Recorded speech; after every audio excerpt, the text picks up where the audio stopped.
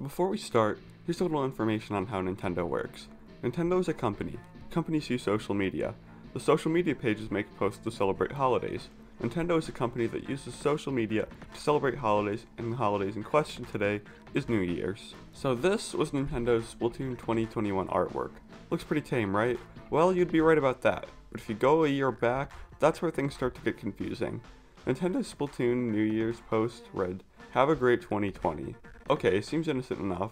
Didn't end up happening for like just about the entire human population, but they still said it.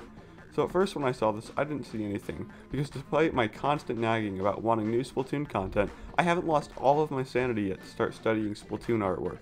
I'm sure it'll happen soon, but not yet. But someone crazier than me realized that there was a secret message in this post that reads, "Save our salmons." Now say what you want about the tease, or lack thereof, in Nintendo's Christmas Splatoon 2 post, because if you had any reason to think it wasn't a tease, that idea is just simply out the window now. But the Save Our Salmons tease, that turned a lot more people into Splatoon 3 believers in 2020. When people first saw this, there were three groups that were divided on what the Save Our Salmons message meant. The big stupid loser group that thought it meant nothing, which, hey, guess what, you're wrong. The group that thought it would be Salmon Run DLC, which, guess what guys, you got a little more than you can ask for. And the group I was in, we believed Nintendo just teased Splatoon 3. And to tons of surprise, even to the people who thought Splatoon 3 was close, we were right. Nintendo had just started to tease Splatoon 3. So when we first saw this, what did we think the teased game was about? When did we think Splatoon 3 was going to come out?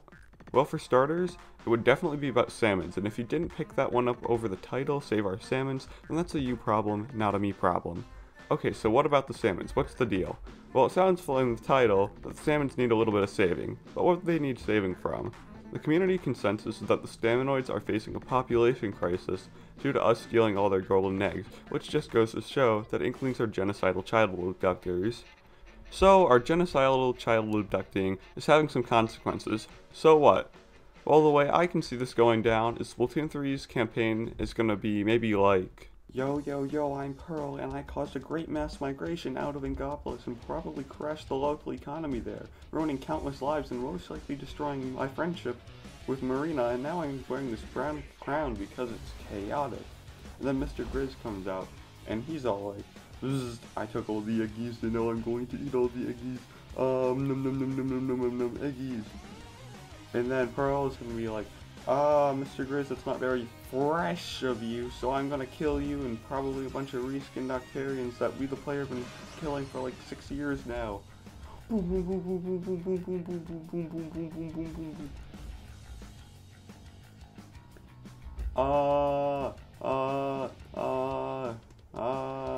I'm upside down now. My dialogue is upside down now because I died, and that's what happens in Splatoon. If you die, you go upside down and everything's upside down.